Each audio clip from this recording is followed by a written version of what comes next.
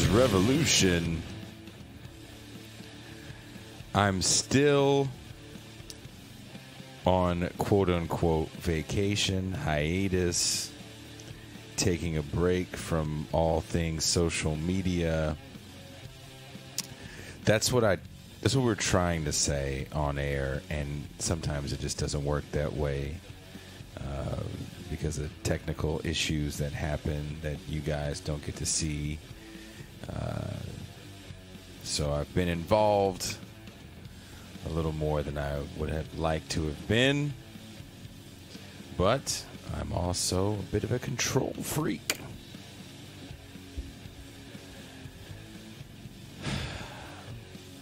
But still doing the clips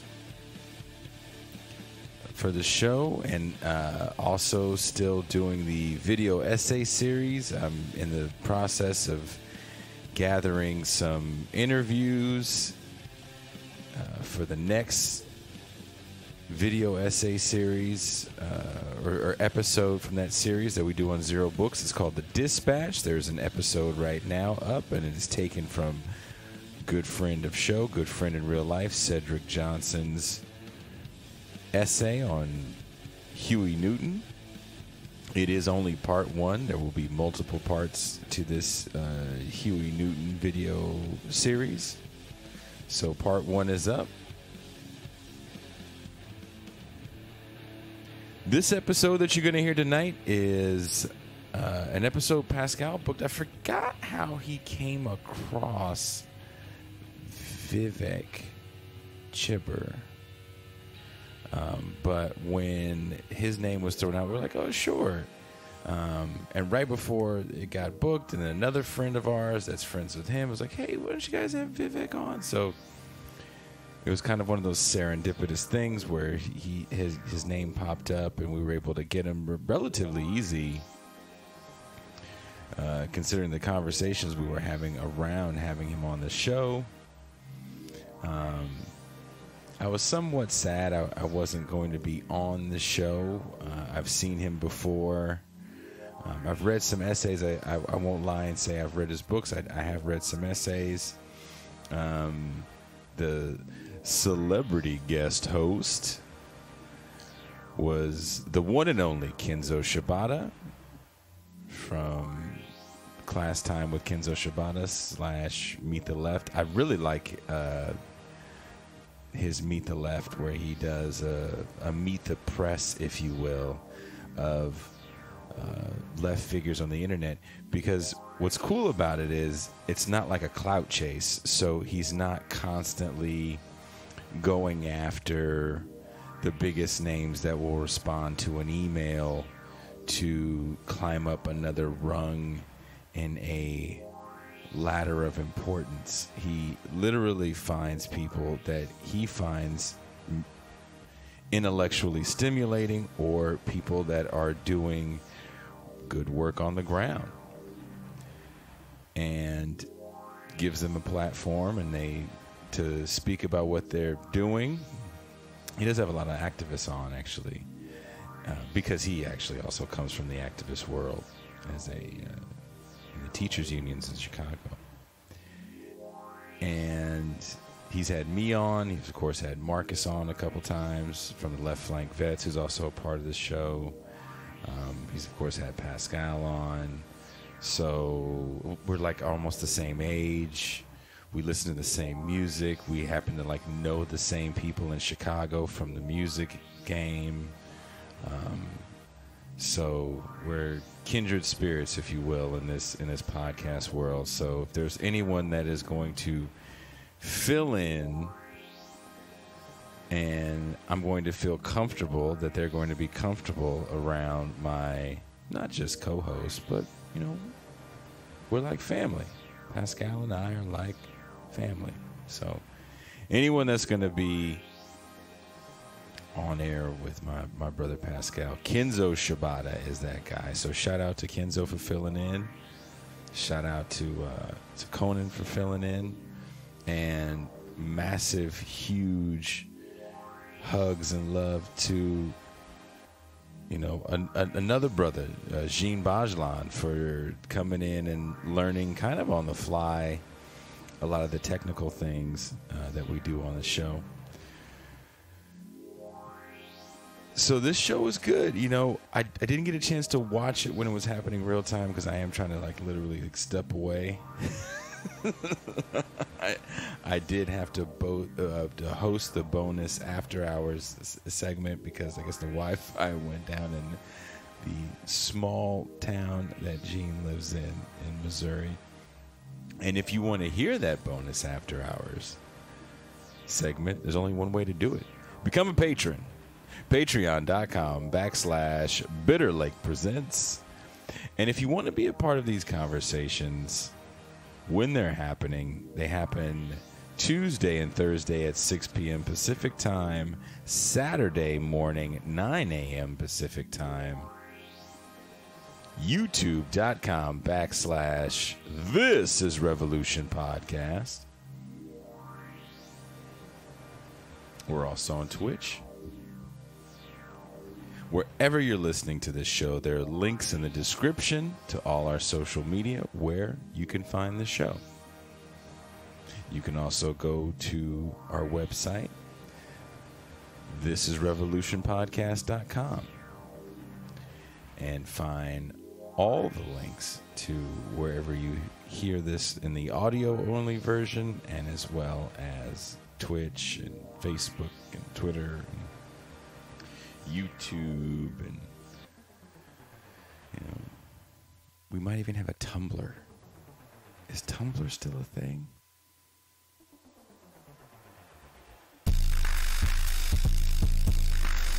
And on that note, here is a very spicy discussion. Vivek Chibber did not hold back. He brought his A game. And leave some comments. Tell me what you think. Some people disagreed in the comments from the original show with their take on what is postmodernism. All I know is I had to watch a lot of French philosophers to get that clip that you guys heard. And I am out.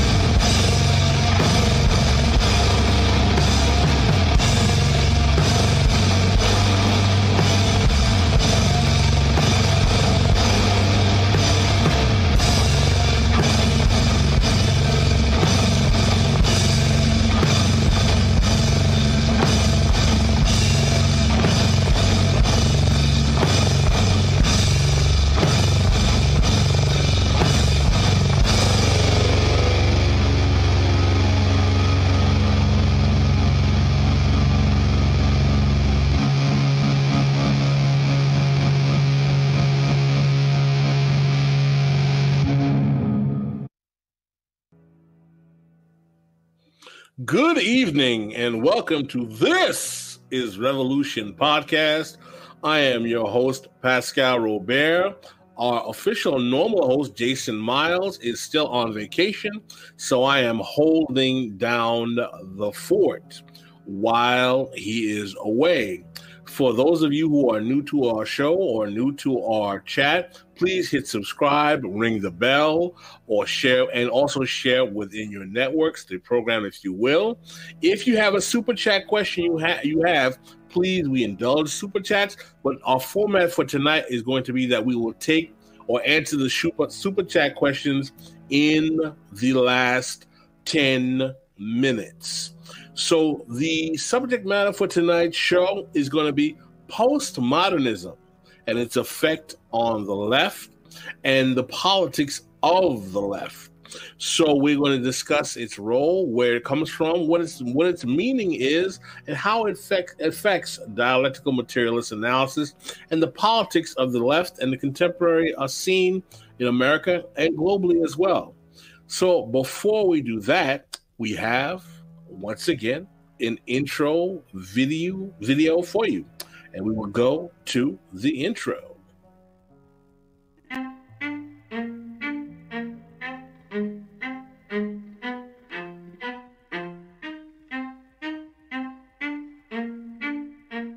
The thing about the postmodernists, and I'm going to speak mostly about Jacques Derrida because I'll consider him the central villain. When we spoke in Paris and you did that improv in the apartment, you said something offhand. You said, it's very American of you, Amy, to just sort of give me a topic and ask me to speak. What did you mean by why would it be very American? What struck you about that? Parce que l'expérience, ce que je veux dire par américain ici, évidemment l'usage du mot américain est peut-être un peu abusif, bien sûr. Ce que j'appelle américain ici, c'est deux choses. L'une qui est un peu abusive, l'autre qui l'est moins. Ce qui est un peu abusif, c'est l'attitude utilitaire, manipulatrice. Voilà, on a besoin de ça, do it. Sur tel terme, allez-y, action. Alors évidemment, tous ceux qui font du cinéma font ça. Mais le cinéma, c'est américain, vous savez. Le cinéma est plus américain qu'autre chose. Aujourd'hui, l'expérience mondiale du cinéma est largement, comme vous le savez très bien, largement commandée, qu'on s'en réjouisse ou qu'on s'en plaigne, commandée par, quand même, la culture américaine. Bon, ça c'était la chose, abusive. L'usage abusif du mot américain, l'usage un peu vague du mot américain. L'usage moins vague et moins abusif, c'est que souvent, dans l'université américaine, et déjà la première année où j'y étais, en 1956, j'ai remarqué ces situations, à la fois sociales et académiques, où quelqu'un demande à quelqu'un d'autre, ça peut être un professeur à un étudiant, ou un étudiant à un professeur, ou un étudiant à un étudiant, et « Could you elaborate on this thing? Could you elaborate ?» On dit « Voilà, je te donne un mot et go and work, ok ?» à partir d'un mot, elaborate. Et aujourd'hui encore, des étudiants américains, during my office hours, they just come and say, could you tell me more about this or that? Could you elaborate? Et ça, ça se ferait pas en France, par exemple. C'est exclu encore. Que quelqu'un dise à quelqu'un, alors, pouvez-vous elaborate? Je ne sais pas comment on dirait ça en français. Je ne dis pas que ça n'arrive jamais, mais c'est beaucoup moins fréquent et beaucoup moins probable. Ça arrive quelquefois, et ça aussi c'est américain, c'est américain au premier sens abusif dont je parlais.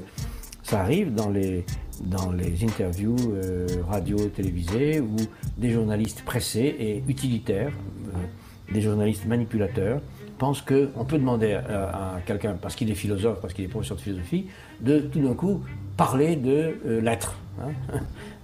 Comme si on appuyait sur un bouton et puis on avait a ready-made discourse on being or love. Non, I have nothing ready-made. Okay?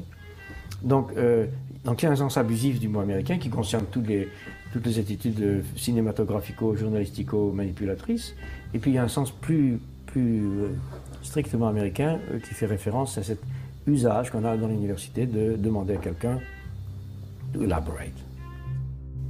With the raging culture war and debates around critical race theory, we will discuss how postmodern theory became a dominant force in academia that derailed materialist analysis of social and political phenomena. In this episode, we will investigate the origins of postmodern thought and its consequences for today's politics. This is Revolution. Je suis dans ma démarche beaucoup moins avancée, je vais beaucoup moins loin que M. Chomsky, c'est-à-dire que j'avoue n'être pas capable de définir, il n'y a plus forte raison de proposer un modèle de fonctionnement social idéal pour notre société scientifique ou technologique. En revanche, une des tâches qui me paraît urgente immédiate, avant même toute autre chose, c'est celle-ci. On a l'habitude, du moins dans notre société européenne, de considérer que le pouvoir, il est localisé entre les mains du gouvernement et il s'exerce par un certain nombre d'institutions bien particulières qui sont l'administration, en France on appelle ça préfectorale, enfin je ne sais pas comment on dit ailleurs, l'administration, la police, l'armée. On sait que toutes ces institutions-là sont faites pour transmettre les ordres, les faire appliquer et punir les gens qui n'obéissent pas. Mais je crois que le pouvoir politique, il s'exerce encore, il s'exerce en outre, de plus, par l'intermédiaire d'un certain nombre d'institutions qui ont l'air comme ça de n'avoir rien de commun avec le pouvoir politique, qui ont l'air d'en être indépendantes et qui ne le sont pas. On sait bien que l'université, d'une façon générale, tout le système scolaire, qui en apparence est fait simplement pour distribuer le savoir, on sait que cet appareil scolaire est fait pour maintenir au pouvoir une certaine classe sociale et exclure des instruments du pouvoir toute une autre classe sociale. Well, all right. Another great intro. Well, we're going to introduce our co-host. Our co-host, Kenzo Shibata, is a Chicago high school English history teacher, host of Meet the Left on Twitch and the Kenzo Shibata podcast, current member of the Chicago Teachers Union Executive Board, and co-founder of the Caucus of Rank and File Educators. He's written for In These Times, The Nation, Jacobin, Salon, Huffington Post, New Politics, and is former editor-in-chief of the Chicago Union Teacher, and he has a master's degree in public policy from Northwestern University. Let us welcome again Kenzo Shibata to the show. Thank you so much, Pascal. Appreciate you coming back on. Thank you, Xavier. And we will introduce our guest for the moment, Dr. and Professor Vivek Chibber. He's an American academic, social theorist, editor, and professor of sociology at New York University, who has published widely on development and social theory and politics. Dr. Chibber is the author of 2 books, Postcolonial Theory and the Specter of Capital, Verso 2013, and Locked in Place, State Building and Late Industrialization in India, Princeton 2003. Vivek Chibber has launched Catalyst, a journal of theory and strategy, and is also the editor of that publication. Welcome, Vivek Chibber, well-known figure on the left. Thank you. Thanks for having me, you guys. In general. Great meeting you. As you to put this in proper context, as we like to do for our audience in our chat, Professor Chibber, can you explain to us what is, if you can give us a definition, because it will be the first time, what is postmodernism? Where does it come from? What are the basic tenets of this philosophical tendency, if you will? Well, maybe I should do like Derrida in your intro and take 6 minutes and say absolutely nothing. I like it. I like the heat.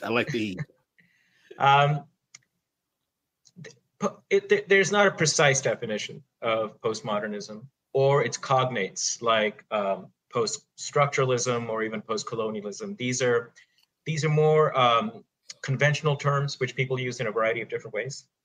So it was one of the favorite games of postmodernist or post-structuralist theorists is that whenever you try to define what their philosophy or their approach is, they immediately say, well, that's not what it is, or you're being too narrow, or you're trying to cage us and pin us down and things like that. Because one of the favorite techniques of the philosophy is to confuse confusion with profundity, being vague with being profound. Not like the Derrida in your clip going on and on and on and on about nothing, as if there's some deep truths hidden in that. So it's kind of a trap to try to define it. But any reasonable, intelligent discussion of any philosophy has to start with definitions. So we'll have to take our blows and try to make some sense of what this beast is before we engage it, before we critique it. So very broadly speaking, postmodernism is a term that's used, or post-structuralism, and they're often used interchangeably. are terms used to define a philosophical movement or a theoretical movement that starts up late 60s, identified mainly with French philosophy, but it has its parallels in Germany as well. It has some parallels in American pragmatism as well. The tenets of which are actually quite well known to anybody familiar with the history of philosophy, because it revives and resuscitates some very old nostrums in philosophical history. And for people who watch this show, who might be familiar with the history of Marxism, for example, the easiest way to understand postmodernism is that it's the latest incarnation of what you would call idealism. And what we mean by idealism is that primarily it's an epistemological position.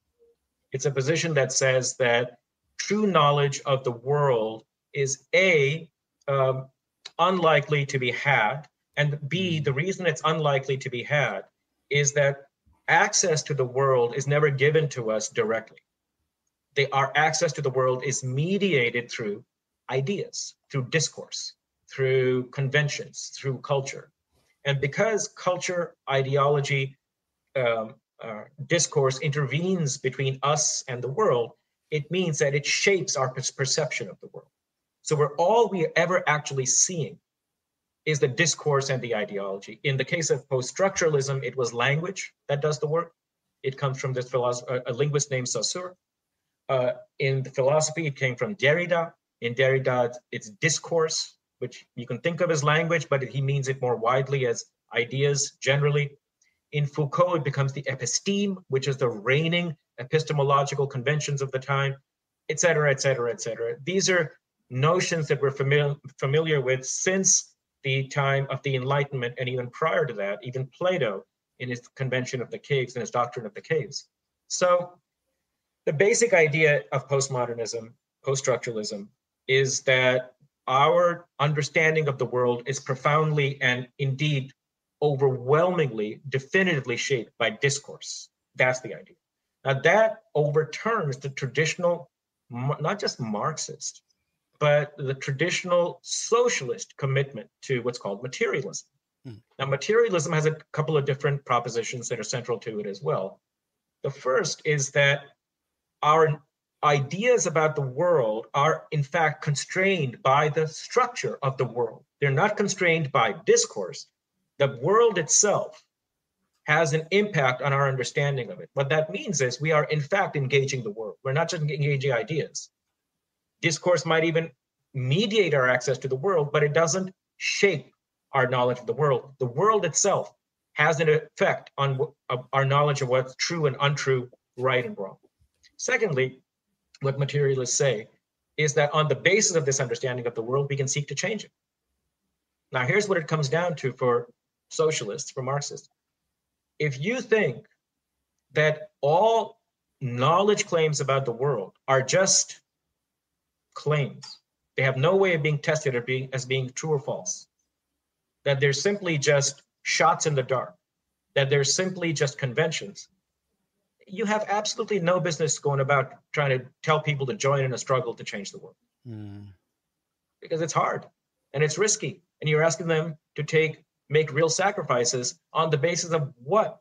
Of having no knowledge whatsoever. So Marxists responded to this, the growth of post-structuralism, postmodernism, with a very critical eye, saying, if this is true, we've got to give up the game. We can't be engaged in real serious politics if discourse shapes our ideas of the world instead of our ideas of the world being shaped by the world itself. Now, as it happens, when post-structuralism comes around, Marxists are a dying breed. So it quickly displaces Marxism as the radical philosophy that academics come to. And academics, for a variety of reasons we can get into later, at the time, now we're talking about the 70s and 80s, flock to postmodernism because it provides a function for them, which they desperately need at the time, which Marxism does not. And by the 90s, it's really overtaken what used to be the reigning radical approach, which was Marxist theory. Marxism is displaced by it, and the effects of that are being felt today as well. Kenzo, do you want to ask a question? Yeah, I mean, what is really coming up for me here is what I'm seeing like in the movement politics is, we had this huge national project with Bernie Sanders, and I'm not trying to canonize him, but it was a time when a lot of different aspects of the left came together under one big project.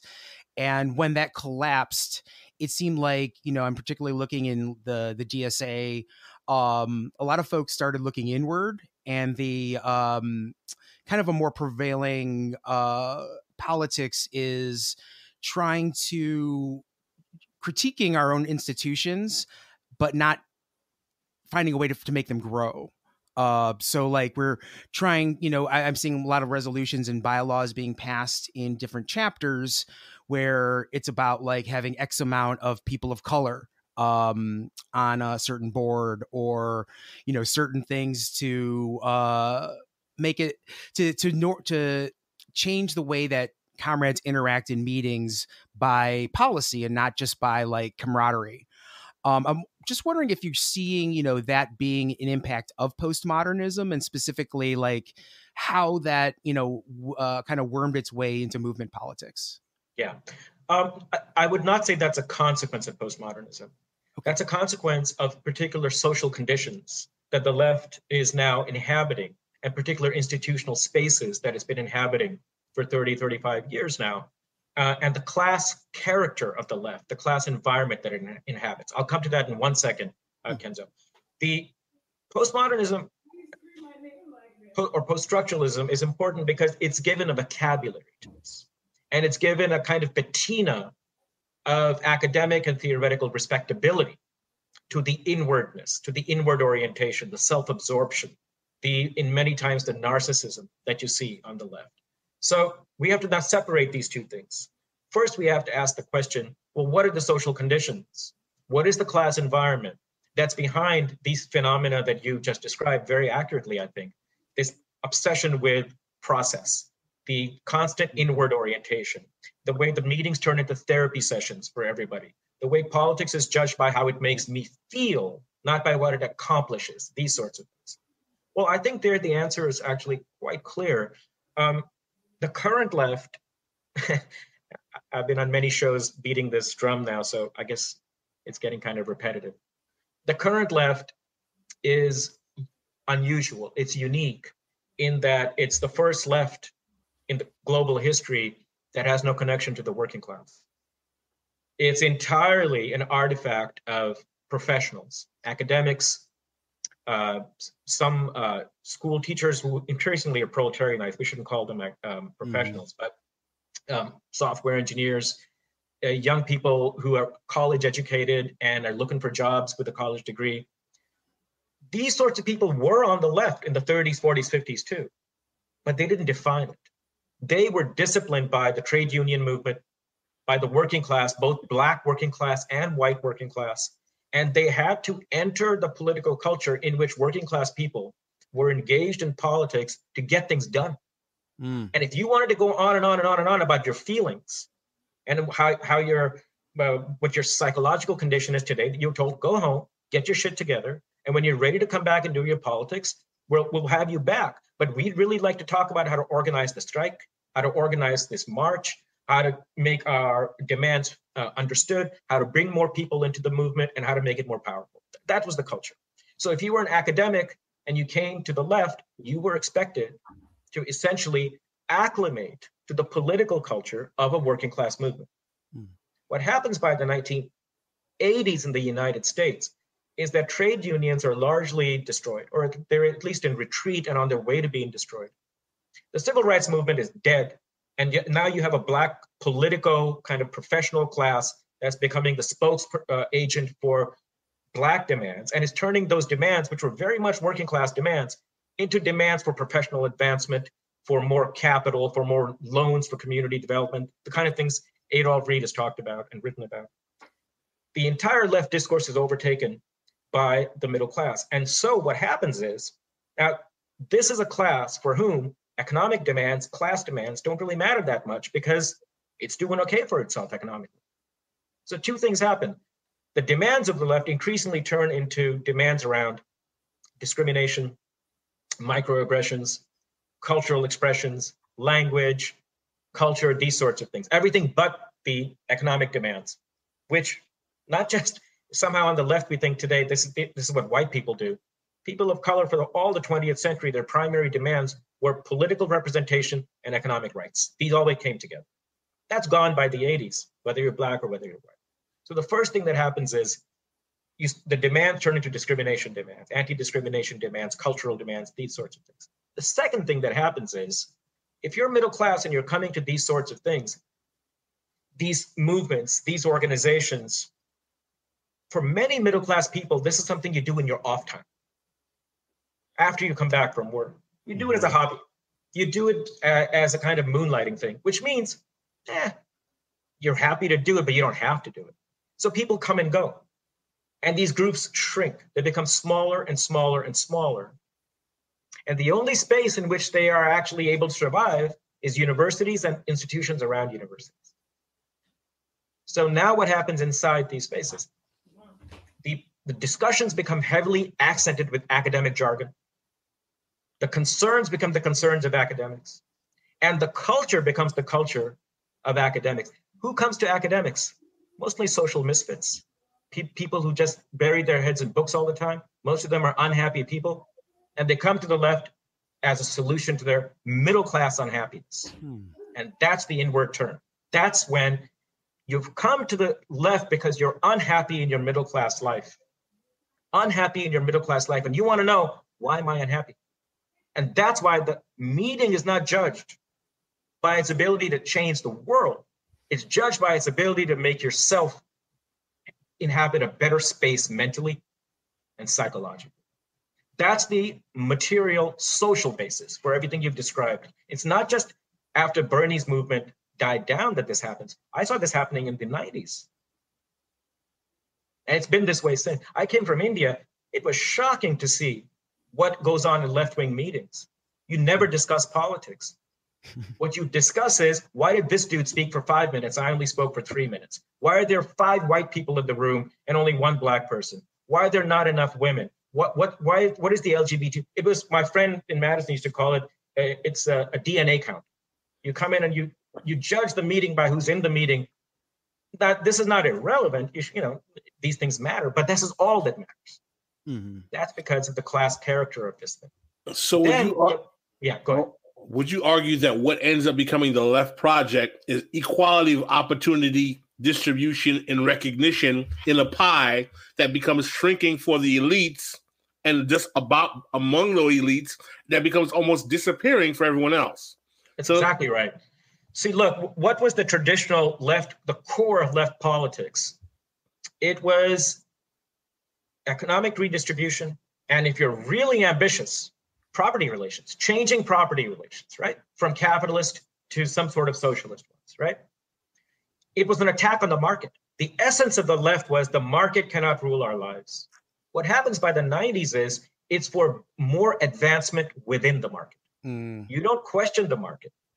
Anti-discrimination politics basically says, hey, I'm as qualified as you are to get this job, but I don't get it because I'm a woman or because I'm black, and that's unfair. What socialists said is, why do you have to be dependent on the market in the first place? Why do you have to be dependent on the labor market in the first place? We want everybody to have guaranteed the necessities of life, to housing, to medical care, to a job, et cetera, et cetera. What anti-discrimination politics, Pascal, of the kind you've described, says, I'm not going to question the fact that we all have to fight against each other in the labor market. What I want to know is, why am I disadvantaged in the labor market because of my color? Now, that's a legitimate demand, but it's a demand of an upwardly mobile black class, an upwardly mobile section of the black population, not of the black working class. The black working class, discrimination matters. It's one of the things that they care about, but they also care about, hey, there's no jobs in Detroit. There are no jobs. There's no jobs in Cleveland. We need to make that the issue. So this is how very quickly it changes. It's about getting a bigger slice of the pie, not about the way the pie itself is baked. Can you explain to us how the rise of postmodernism or post-structuralism maps into the sharp neoliberal turn of the 80s, which of course we know starts in the 70s, but the sharp turn takes in the 80s? In other words, is the popularity of postmodernism / post-structuralism a consequence of the neoliberal turn, or does it help foster the neoliberal turn? Or perhaps there are nefarious forces in the foundation world that give succor to this type of intellectual development to help it further displace Marxism or materialism in academia. Not to sound like a conspiracy theorist, but if you want to, I wouldn't be mad. Well, claims about the foundation world aren't conspiratorial. Those are institutions. They do fund, they do make decisions, and that's not a conspiracy theory. So I wouldn't demean what you're saying by calling it a conspiracy theory. I'll come back to the foundations in a second, Pascal. Let me address the first part of what you said, because it's very important. Post-structuralist theory and its ascendance in the academy, at its essence, is a consequence of neoliberalism, not its cause. But once it takes hold, it has an enormous impact on the reconstitution of the left and thereby strengthens neoliberalism as well, what you might call it's a dialectical relationship. So let me explain what I mean by that. It's a consequence of neoliberalism in two particular ways. First of all, neoliberalism is made possible in large measure because the institutions that were built up over the last 50 years of the labor movement are dismantled or destroyed, to an extent that we had never seen in the modern era, not even in the era of fascism. There's never been a time when the left was flat on its back the way it was in the United States and England in the 1990s, and then on the continental Europe in the early 2000s. It's the weakest it's ever been. That weakness to the intelligentsia generates a culture, a psychology of defeat, of cynicism, of the sense that you cannot change the world, is just too much. That's why somebody like Foucault becomes so popular in the intelligentsia, because Foucault says the essence of Foucault's theory of power is that you can't dismantle power. Power simply changes its form when you go from one society to the other, when you go from capitalism into socialism. So you can't struggle against it. All these politics that were aimed at macro structural transformation of society, socialism coming out of the Enlightenment, revolutionary politics, all they did, Foucault says, is replace one kind of despotism with another. Liberation will come not from changing society, but by fighting in its interstices. That's the term used. In corners, nooks and crannies here and there. Now, you tell a middle-class person for whom the world is basically okay, but it's these little odds and ends that need to be fixed. You tell them, hey, the odds and ends are where the battle is. You're going to have a happy camper. They're going to be very happy with this. And they embrace the intelligentsia because it's in the professional class and the middle class. It embraces this philosophy. It already loves the fact that the philosophy is telling them, you will never understand the world. That was the idealism that I talked about. So now, if I can't understand it, how am I going to change it? Why even try to change it? Secondly, profound structural changes are useless because they'll just bring about a new form of power. So we're going to fight in the interstices. Well, here's a little interstices for you, the classroom. I'm going to fight to liberate the classroom. I'm going to fight to liberate this meeting that I'm going to have at 8 o'clock today. I'm going to fight to liberate this TV show because I don't like the way in which characters are being depicted. So the cynicism turns into a faux liberation. You're liberating these little nooks and crannies here and there. That's a consequence of the defeat of neoliberalism.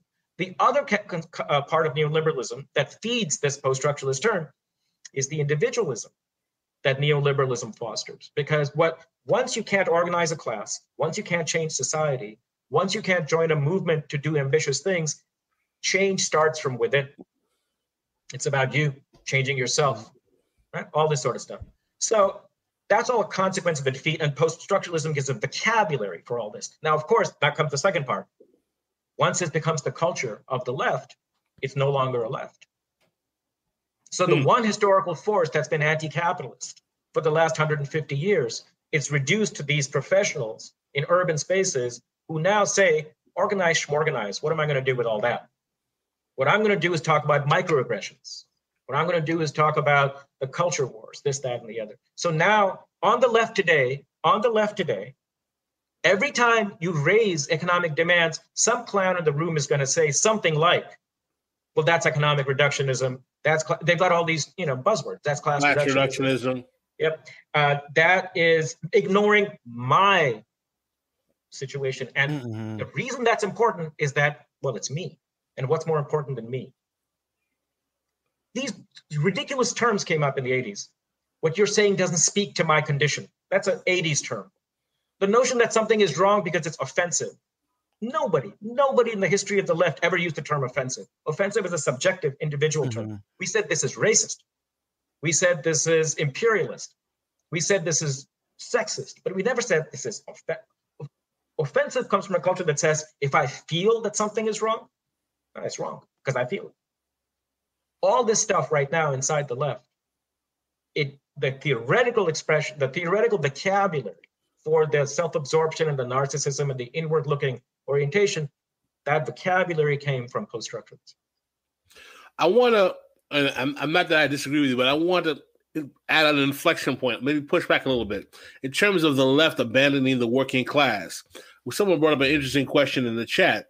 When Nixon comes to power in the early 70s and he courts the working class, as the reactionaries have done over the 50-year counter-revolution, which is a theme we have on this show that basically argues that the politics that happens in the United States in the West post-68 basically is a counter-revolution against the New Deal Civil Rights Coalition of the prior periods.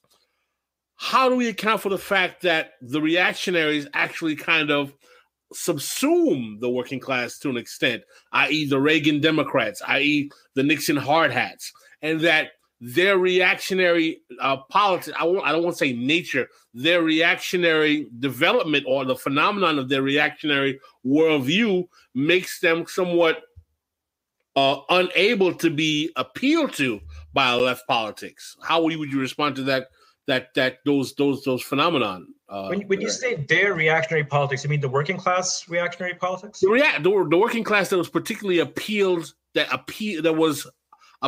to by the reactionary right, i.e. Nixon, i.e. Reagan in the early 70s, and some would say even maybe Trump. I don't think it's a surprise at all, Pascal. The working class wasn't made by God in the form of an angel. It's ordinary human beings who are every day being socialized and being shaped by all sorts of forces culturally. Fascism had a very important place for the working class as well. Today, in the global South, the far-right movements that are developing draw the working class to themselves as well. This has been true from the Russian Revolution onwards. We shouldn't be surprised by that. And that's why, for the left, it's so important to be immersed within the working class so that they have a presence that can fight culturally, politically, organizationally to bring the working class to its side. They don't come automatically. That's a struggle. The reason they don't come automatically, and they are sometimes drawn to these reactionary forces, like you're saying, is that the reactionary forces appeal to very real anxieties and very real economic needs that the working class has.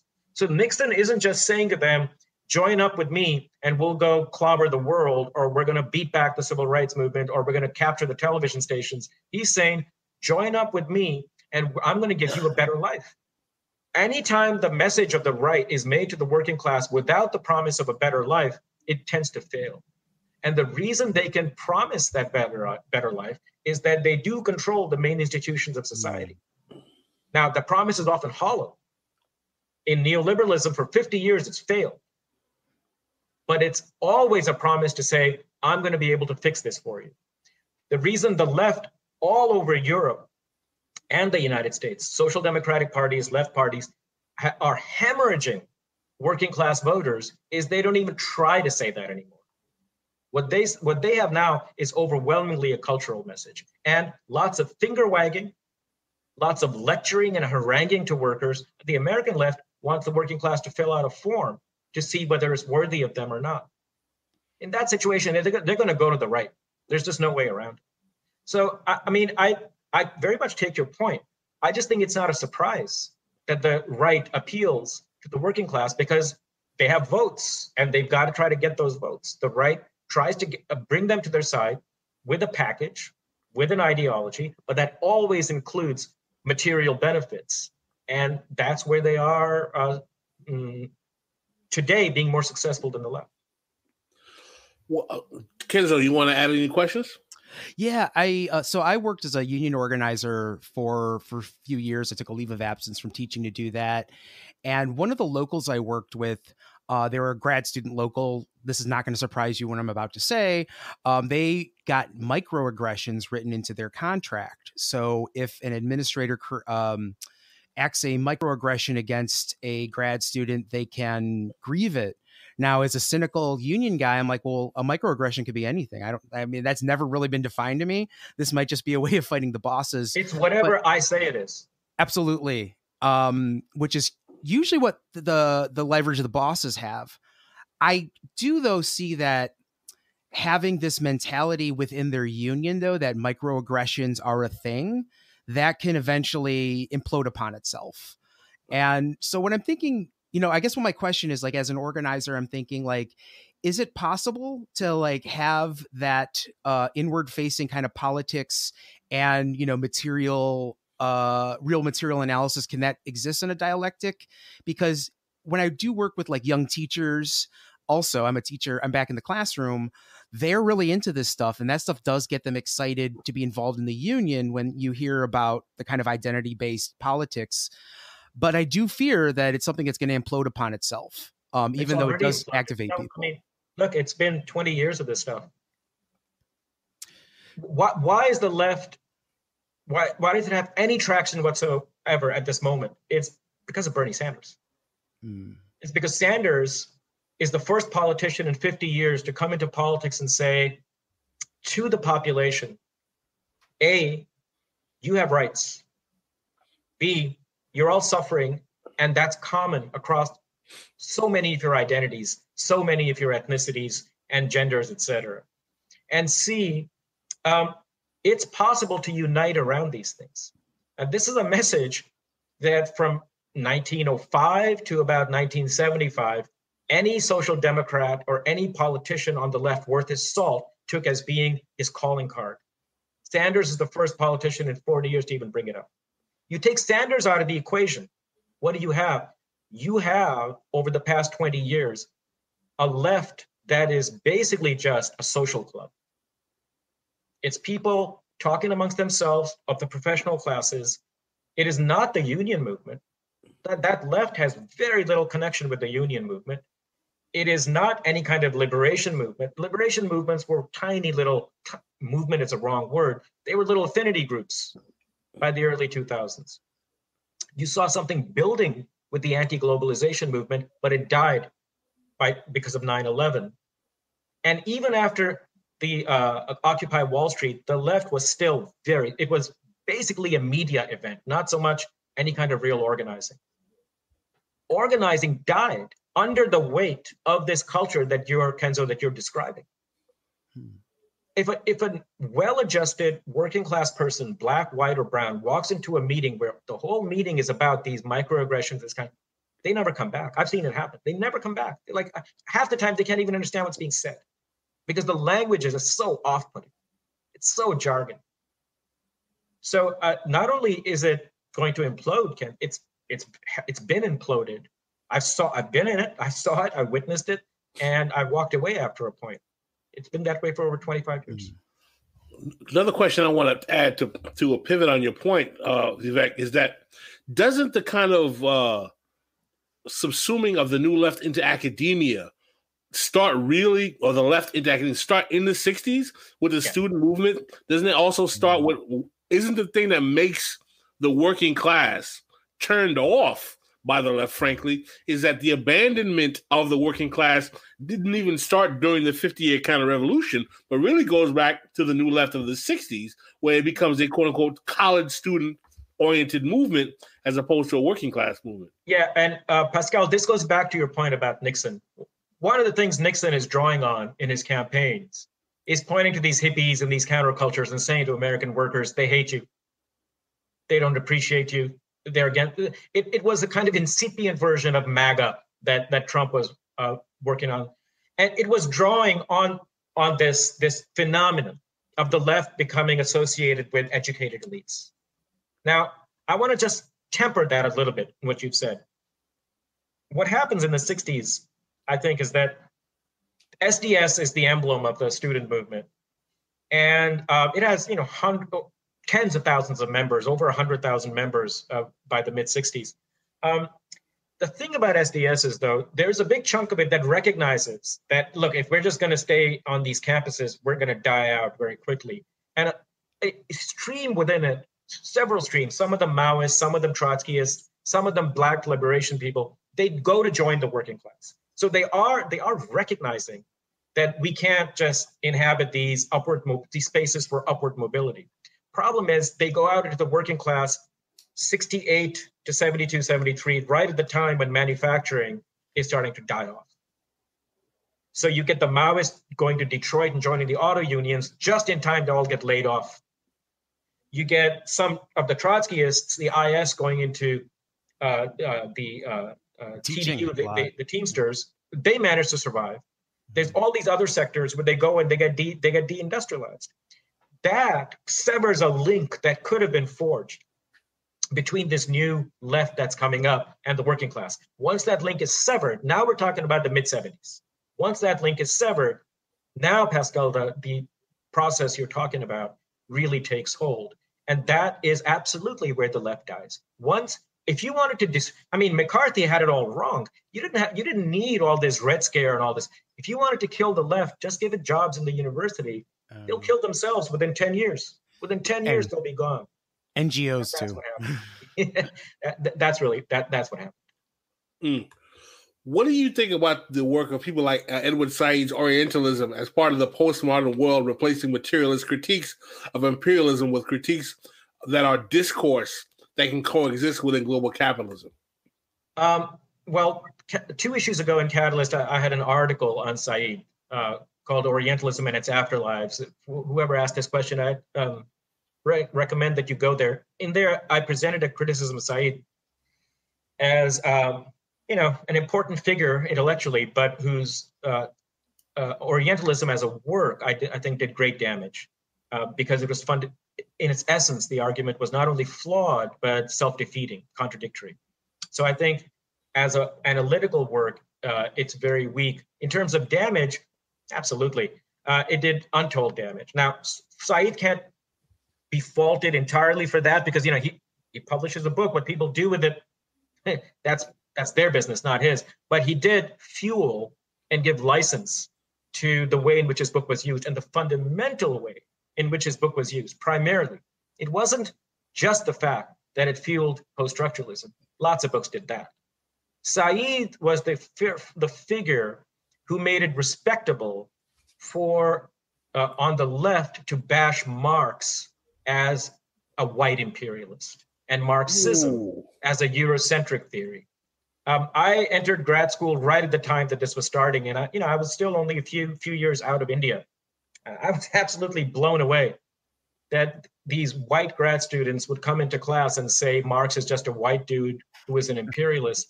And I'm coming from the global South, where literally hundreds of millions of people look to Marx as being an answer to India's and the global South's economic predicament. And here's these highly credentialed PhDs announcing that no, Marx actually was just a white dude. Foucault didn't do that, Derrida didn't do that, Said did that, and it's still done. Wow. So the idea of centering Marxism as a kind of Eurocentric, otherized notion of analysis, divorce, this is very common, particularly in Afrocentric thought, in some Black nationalist thought, very common to try to delegitimize class or dialectical materialist analysis of Black political phenomenon as being quote unquote Eurocentric, or quote unquote, you're just one of those Black guys who's being brainwashed by those white socialists, et cetera, so on and so forth. What's particularly fascinating to me personally is that the utility of Marxist or class analysis, for me as a Haitian American, stems not so much from me being romanticized about Marx, is that I've seen how class amongst Black people shaped the actual material reality of life in a country like Haiti, and understanding that class analysis and dialectical materialism cannot be escaped from analyzing the reality of that country. So every time I hear Black folks say that Marxism is a white thing, I was like, please show me one place in the world where Black people are not betrayed by a comprador elite or a colonial bourgeoisie or a Black political class. I mean, think about this, Pascal. We are now 40 years out of African independence, 50 years in many cases. And this is where the discussion is. The left is a group of children. You're having to tell people on the left, hey man, you really think that in sub-Saharan Africa, there is not a Black ruling class? Look at South Africa right now. Look what Jacob Zuma is doing. Look at the way he's criminalized politics. You think this has nothing to do with material interests? Look at India, a post-colonial country. Look at Latin America and their landed elites and the dictatorships that they've fostered. You think this is the white man? The American left right now is the equivalent of a child when you have these discussions. So this is just to not only to affirm what you're saying, but to say you don't know what to do. You don't know whether to shake your head or what, because these are the easiest questions in the world, and we're still stuck on these questions. We can't even get to the hard questions about devising strategy, about an economic program, about how to deal with global debt, about how to deal with climate change. We're still stuck on, if a white guy says something, could it be true? I mean, that's the left. Kenzo, you have any follow-up questions? I mean, one of the things that's really coming up for me is when people say, like, let's not read Marx, and then they come up with a bunch of other people to read that say approximately what Marx says. And this also comes up in meetings where every year, should we use Robert's rules comes up, and then you have a bunch of alternatives that are essentially Robert's rules. And so like right. This, you know, being hypercritical of like your own movement, all it does is slow it down, is what I see. And it seems to be very intentional. And one of the things I'm seeing as a teacher right now is that we are in a crisis moment. I like how you said that we are being proletarianized right now. And we are in this crisis moment where we have to decide, are we part of this professional managerial class that doesn't want us anymore, that wants us going into classrooms without proper ventilation by the stroke of their pen, or are we going to, you know, organize amongst the working class? And I guess it's kind of a broad question. Do you see us, you know, a labor movement possible that it would be possible to cut through all this, you know, discourse that people are inundated with? I think, and how do we get there? Well, that's a $64,000 question.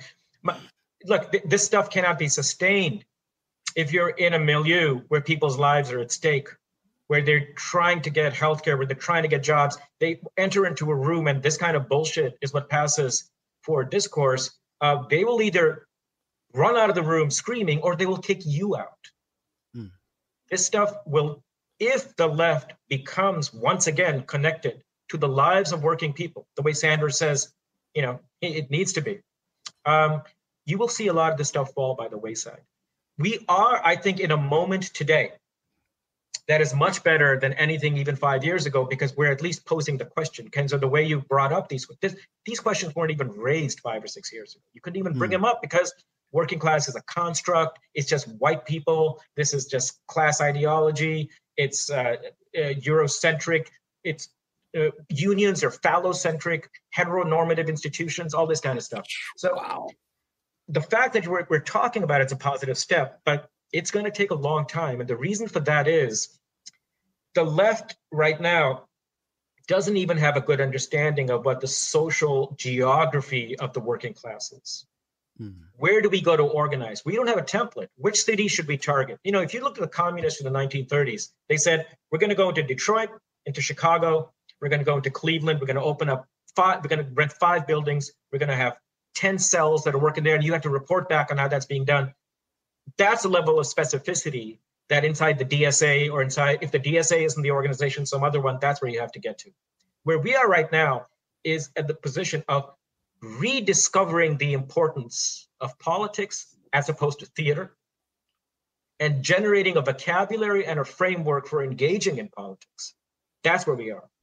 If we get to the point where a critical mass of the left comes together, a few thousand people, and says, enough of this bullshit, let's have a meeting and decide where we're going to organize workers instead of simply reclassifying ourselves as workers, which is what academics love to do. Where are we going to organize the workers? How are we going to do it? That's when this solution that you're pointing to, with all the jargon and the discourse falls away, that's when it'll happen.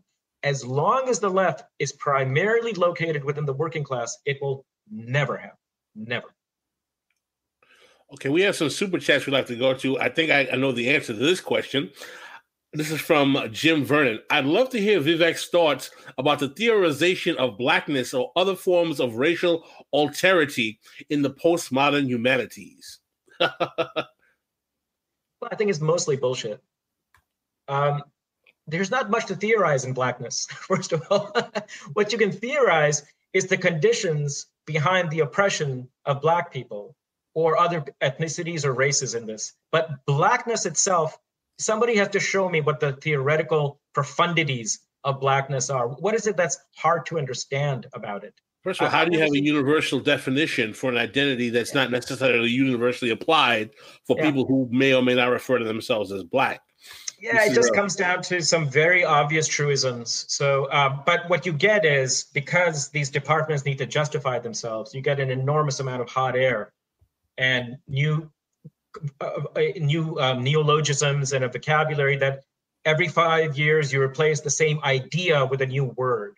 This kind of stuff happens. So I'm sorry if this answer is a bit vague, but if the question is posed more specifically, I'll be able to answer it. But the basic template of my answer is it's mostly just hot air, this theorizing of alterity and blackness.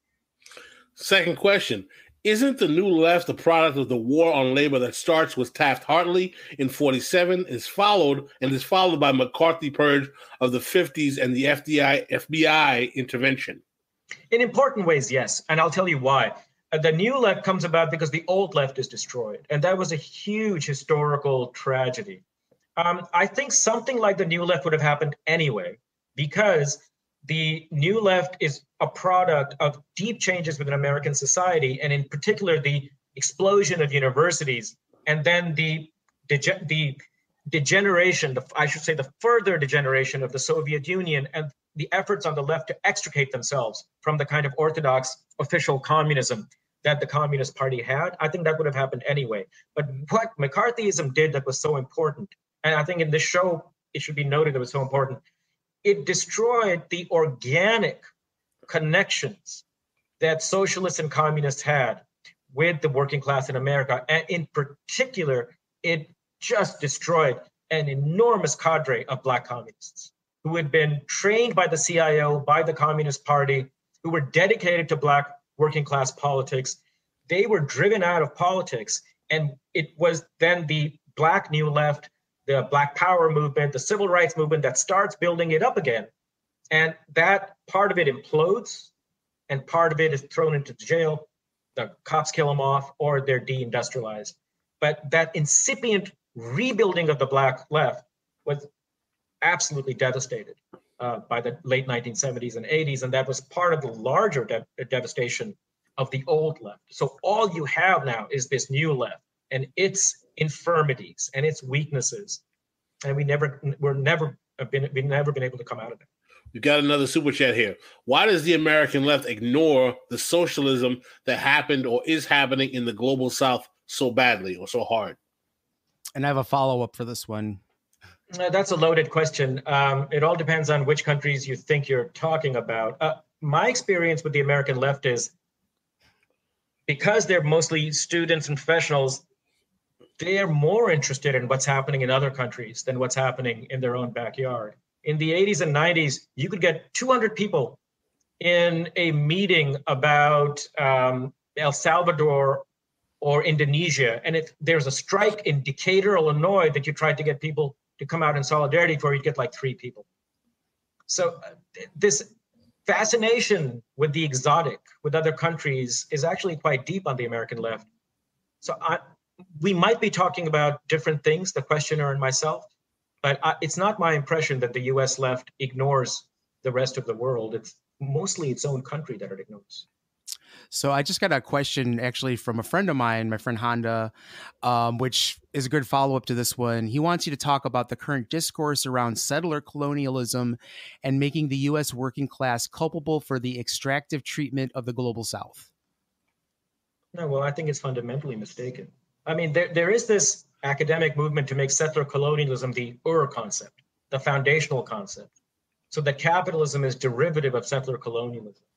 And if you talk about capitalism, you're kind of effacing the centrality of the settler colonial history. And I just think that's wrong. I think settler colonialism itself is analytically almost of no value whatsoever, because all it tells is that it tells you a bunch of people went to a country, settled there, and wiped out the indigenous population. That in itself doesn't tell you anything about the economic structure that follows. The economic structure in some countries was capitalist, but in Algeria, it was not. It took 200 years for Algeria to become capitalist. So in and of itself, analytically, it goes, is this Honda Wang, by the way? Yes, yeah. You know Honda? Hi, Honda. Yeah, he's a student of mine. Oh, awesome. Many eons ago. So I think Honda wants, I think he has a sense of what I was about to say and wanted me to say it. So no, I think as a concept, it's analytically null. It's a historical fact, but it's analytically null. I also don't abide by the fact that by the claim that the American working class, how is it that you put it, Kenzo? The American working class what? Let's see. U.S. working class being culpable for the extractive treatment. That's absolute nonsense. Culpable. It's one thing, you can try to make the argument that they benefit from it. You can try to make that. And I think that argument is wrong. It was shown to be wrong, but it's not on its face absurd. But to say that they're culpable means that they're the ones calling the shots. What world are you living in if you think they're culpable? That makes no sense whatsoever. If that's true, then Black Americans are culpable too. Yeah, you don't want to get into all of the various details. We are coming down to the last few seconds before our hour. Vivek, we've already had an hour of time discussing these issues. Now, the question I want to ask you, first of all, do you have any works, articles that you would like to promote while we have you here now? And also, would you be willing to come back and talk about further analyses on issues of this nature at some point in the future? No, I wouldn't want to pimp out any of my work. If people are interested, they can just, they can go to my website. I have my CV on the website, or they can Google me or something. But, I've already I feel bad that I already said you should go read one of my articles. It's a little embarrassing. So I wouldn't want to say anything more beyond that. But coming back, sure, I'd be happy to. This is an important show, and I think what you're doing is important. Thank you very much, Vivek. We appreciate that. So much. Kenzo, do you have anything that you want to promote? Anything at all besides your shows?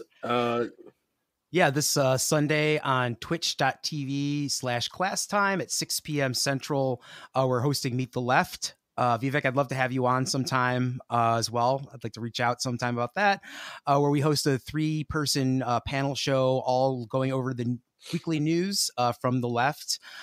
We have Alderman Byron Sigcho this week, Chicago Socialist Alderman, as well as Aaron Thorpe, who's a writer and an organizer. And it's going to be a great show. Kenzo, good luck with your organizing. I'm very, very happy to meet you on this show. And I'd be more than happy to discuss come on your show, but also just to talk sometime later. What's going on in Chicago is very important right now. Vivek, we'd love to have you on again, and we'll reach out to you to do so. Thank you for coming on. Subscribe to the show, become a patron, send us some super chats next time we're on. And for now, for those who are followers of This is Revolution podcast, we are not having an after hours today because Vivek has an obligation with his daughter.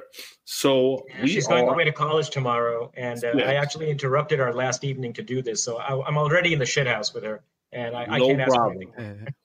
No problem, Vivek. We are out. Thank you.